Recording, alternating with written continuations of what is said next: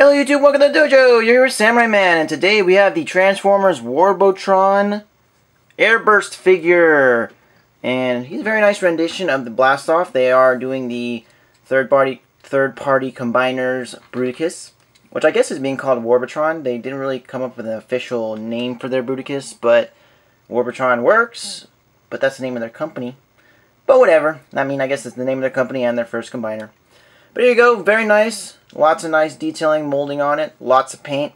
This is their first figure, and there are issues with it. Their first set does have its issues. They do seem to be working out the kinks as each figure comes along, I notice. But Airburst being the first, he does have some pretty bad issues. Not horrible, not like unforgiving issues. Just stuff to keep in mind when purchasing. It's not like you shouldn't get this set just because this one's not so great. Because, I mean, you might get a second run of it and it might be a little better. But, just to note, there are issues. So, first of all, there's a lot of tightness on him. He's very tight as far as his joints and everything, which is not necessarily a bad thing, but it's a little too tight. So, that means there are good amount of stress marks on this guy, particularly here on the front. This is all clear plastic where the cockpit area is. It's very nice clear plastic, by the way. It's very nice Decepticon purple form. So I do like that.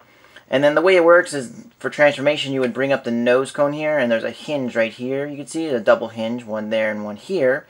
And the way it works is there's a tab right here at the nose cone area. And you can kind of see it looks like it's been chipped. That's because there was a little hook at the end of the tab. Right now it's a perfect rectangle. Perfect rectangle. There used to be a little edge part, like a little part that stuck out for like a hook that would grab onto this little tab hole. Now the problem with that is it was this connection, everything going on here when you had that going on and this going on, that was so tight, bringing this all around, that I guess that created a giant crack here at the front of the windshield. You can kind of see it right there. It's pretty bad. There's a crack going around here, and I didn't see it at first, and I was looking at it, I was like, wow, that's really bad, because this is clear plastic. So now eventually one day this will probably end up breaking off entirely, and then he won't have this front nose cone. And I don't know, maybe I could fix it somehow. I'm thinking I can maybe, if I can get like I have a soldering blade, I guess you'd call it that.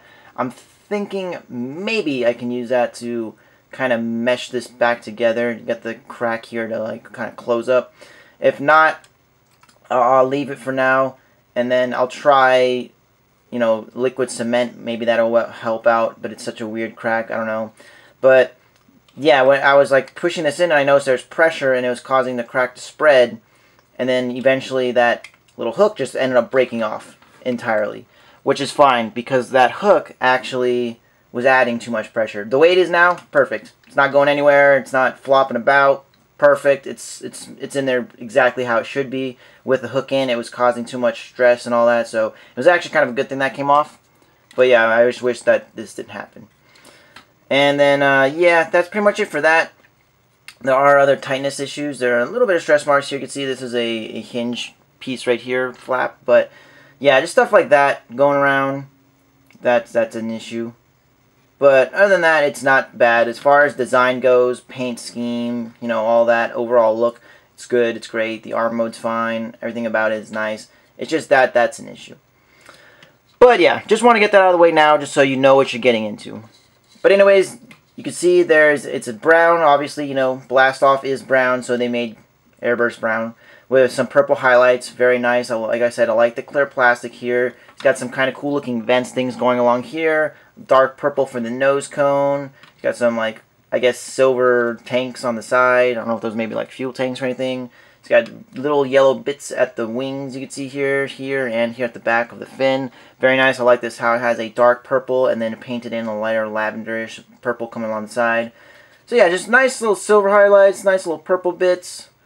So I think they did a good job. It's got nice thrusters here at the back. They did some silver painting on the... I really like this. They have like purple thrusters, and on the inside they painted it silver. I really do think that's cool. That's a nice little touch. And you got some gray bits here. There's just more mechanical detail going on. So very nice overall. It looks pretty darn fancy. Very cool. And he does have some wheels. He has landing gear here. They kind of work. but that's all he has. He doesn't have any back landing gear, so it's kind of useless. It's just there just to prop him up, basically. That gets the job done. If that's what they meant to do it for, he gets the job done. But you can see there is his face. There is Airburst face. It's not that big a deal. It's kind of whatever. I don't really feel too bad about it, but it's there. So there you go. Very nice looking little, whatchamacallit, rocket ship. Very nice looking rocket ship. I think it's pretty cool. They did a good job on it. It's a pretty hefty size, so that's also good. But let's go ahead and transform him and see what we can do. So to transform him, I'm just going to start by removing the wings. Yes, there's some parts forming. I don't know if you really need to take them off, but I just think it's easier. Now we have him in a submarine mode. Kind of looks like it could be a submarine mode. So there is that. Go ahead and take off these bits. Yes, more parts forming. Take off the whole back section there. Yes, parts forming, yes. But it's alright, I forgive it. And then we're going to go ahead and actually let's flip up the landing gear. We really don't need these there. There you go. We'll take this bit here and remove it to the back. And just kind of let it sit for now. We'll take these shoulder, well, what would be the shoulder bits, and bring them down. And they're on ball joints, so you want to rotate them like that so you can expose the head. Next up, we're going to take these bits here, untab them. They tab into the thighs right there. You can see the tab and they go in right there. Kind of flip them up, get them out of the way, and then you want to use that to kind of push these out of the way so that you get this panel here to move. You can see, bring this up here. This will expose the arms. There you go. Just want to get this out of the way, expose the arms. Now you want to do is, you can see the shoulders here kind of are supposed to rotate outward. So just bring them around, rotate them out like that, you can see, and then do the same on this side. It kind of gets cluttered at the shoulder area, you can see, with all this going on, but it's not too bad. You can work around it. Then take these panels that we had before, close them up. That makes some nice little arm details for them. Bring out the fist, they just flip out. Big surprise, something we've seen a million times, but it is what it is. Not crazy about the flip out fists. We see it almost on, not every toy, but like every other toy. At least every other toy has flip out fists, but yeah, you kind of just have to get over it. There you go, got the hands out like that. So now we've got this cool shoulder armor. I do like how the front of the space shuttle became the shoulder armor. I thought that was cool, or like the midsection, I guess. That's actually a nice touch. I think that's pretty cool looking shoulder armor. So very nice use of the shuttle. So there you go. Take these panels here. I guess these are like the doors. They kind of look like doors. Just fold them in. Ta-da! And then you kind of just have to let it sit. It doesn't really go anywhere. Just kind of sit it there. You don't see it from the front, at least for the most part. If you can get things in the proper orientation, you shouldn't really see it from the front. Yeah, it's kind of pretty well hidden. You don't really see it.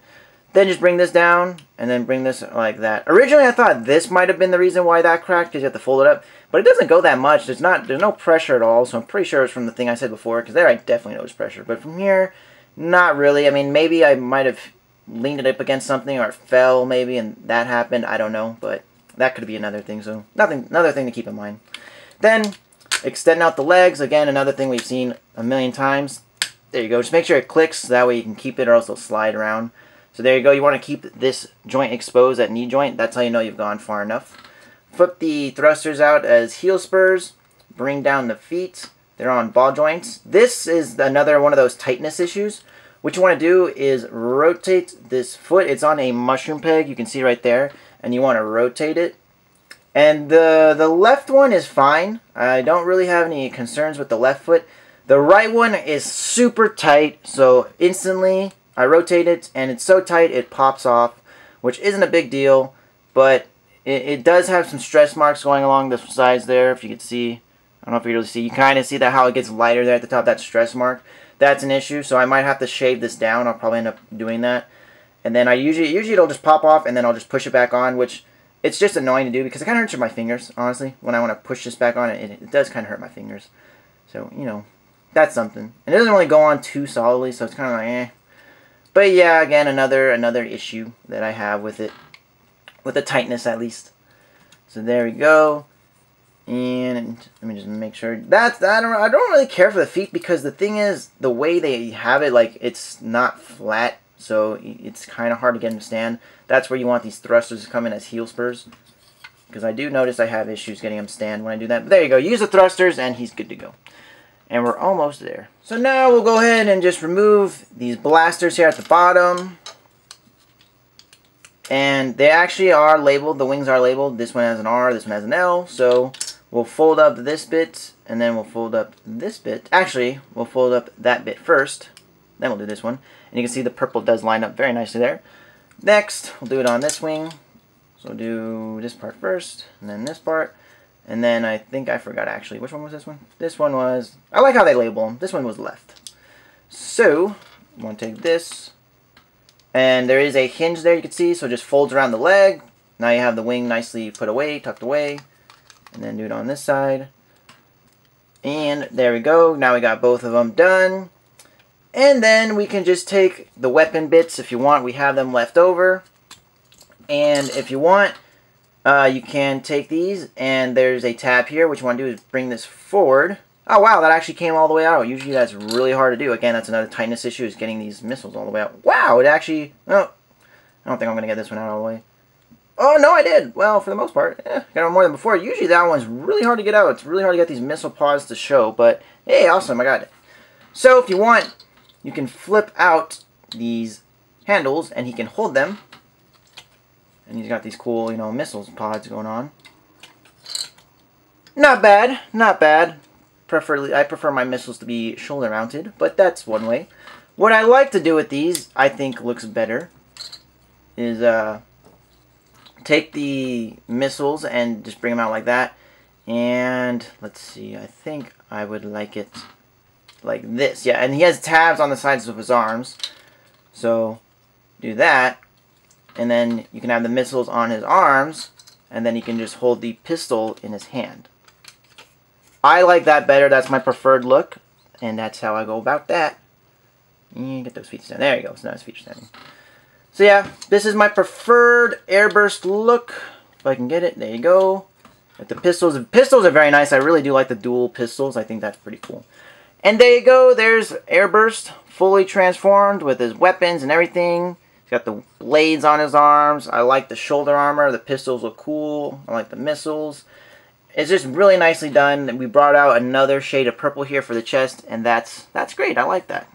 So just going over some of the detailing, guys. He's got a lot of molded detailing all along him. He's got some painted He's got some vents that are painted here at the bottom for his knees. He's got some purple and silver. He's got more purple and gray for the feet. He's got some more gray joints showing for his hips and knees. I really do like how the joints are painted independently from the rest of the body just to make it stand out. I think that's cool.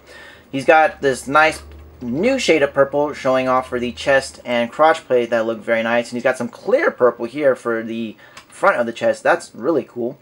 Some nice, more silver painted vents. And then at the top, he's got some more, like, grayish painted vents. So, very great job.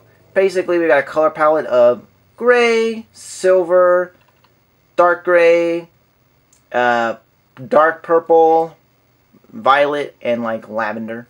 So, and brown. Obviously, brown is like the main one.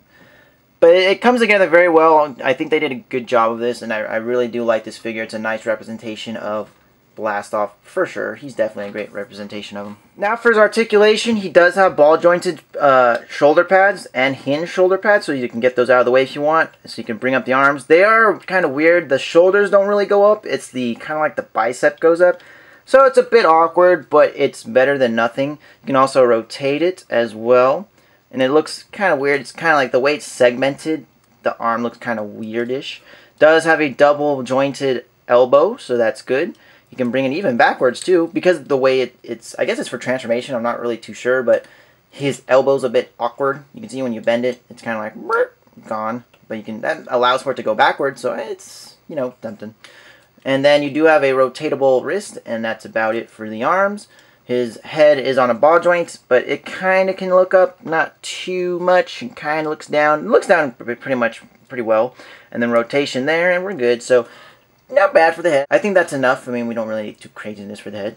Rotation at the waist, you can rotate it. That is part of his limb transformation, but there you go.